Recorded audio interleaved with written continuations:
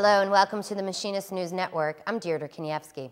May 17, 2007, thousands of workers rallied on the National Mall for the Transportation Day of Action. A day to tell the federal government enough is enough to practices that put the needs of businesses in front of American workers. On a sunny day in May, a tide of labor washed over Capitol Hill with a message. It's a day of protest, brothers and sisters, to unequivocally say to the President of the United States, enough is enough. I can see blue coming from as far as I can see. And I can see red coming from as far as I can see. Whether young or old, enough is enough. machinist or other, the whole world is watching today, and we better show the whole world what we can do. and no matter what language it was spoken, Ya basta. Enough is enough. the message was clear. It was shouted by a sea of color gathered at the mall. America's lost 3.2 million manufacturing jobs, Mr. President. America's national... And by thousands at home. But 60 seconds ago, every machinist in transportation stood up.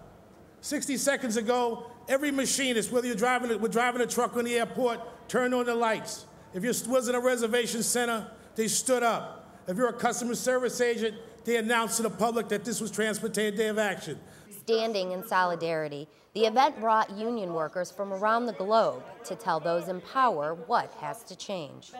No more NAFTAs, no more CAFTAs, no more fast track. Enough is enough. The middle class is disappearing, and this country will be nothing without the middle class. We do this to remind them that we're here, because I think they have a tendency to forget. We push us aside. They treat us poorly, but in the same breath, they need us. They need us to do the job we do. Labor's friends in Congress also came to show their support. It's what you do every day that keeps America going. You're the transportation workers that get us from place to place. You're the ones that we need, and we don't often say thank you enough. So let me start by saying thank you. Thank you for keeping America going. Never again should they be fired, should they be intimidated, should they be harassed. Never again should that happen. Politicians lent their voices, showing workers who's in their court. The next president has an obligation to do two things: to restore America's place in the world and to reinvigorate labor so it can save the middle class. We've lost millions of manufacturing jobs.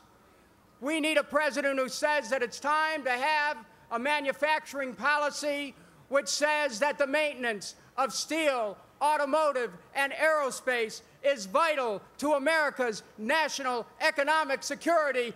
For many, it was a chance to be part of something great. This is probably the most greatest thing that's happened to me since I've been on a railroad. Coming down here, seeing all the unions together.